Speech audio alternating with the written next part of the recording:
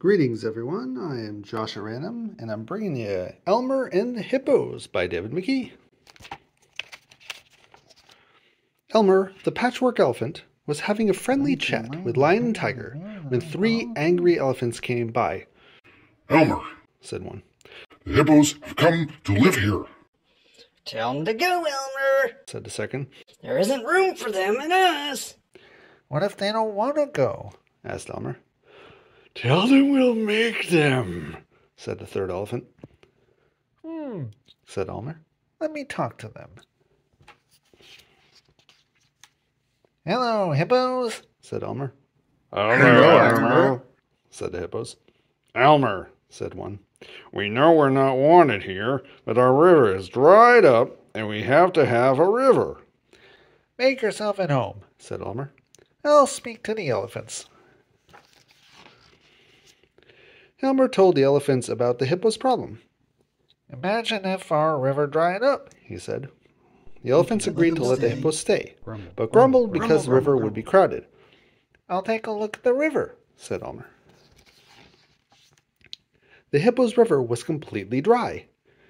"Strange," thought Elmer. "I wonder what happened." He set off along the dry riverbed.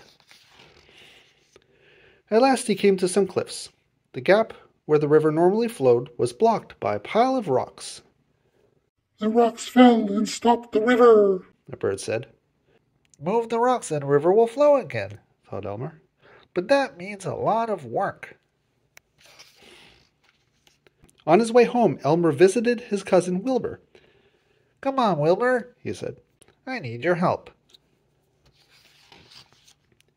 "Good," said the elephants when they heard the news. "The hippos can move the rocks, get the river back, and go home." "It will take them ages," said Wilbur. "They don't have trunks. Still, they can stay here and use the river." An elephant said, "If we get help, it will soon be done." "Right," said Elmer.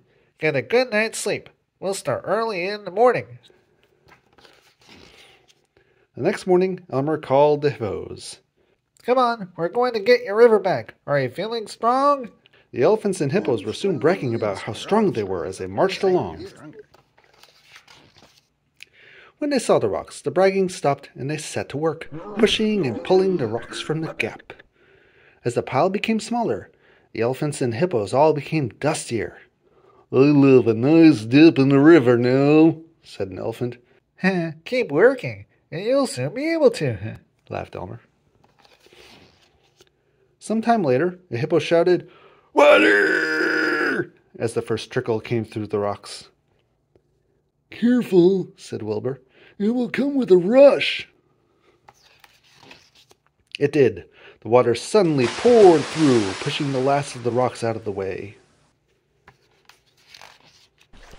Cheering and laughing, they all plunged into the river and forgot their tiredness as they washed off the dust and played in the water. When they finally parted, the hippos thanked the elephants and said, "Come visit us anytime." "You too," said the elephants. "Anytime."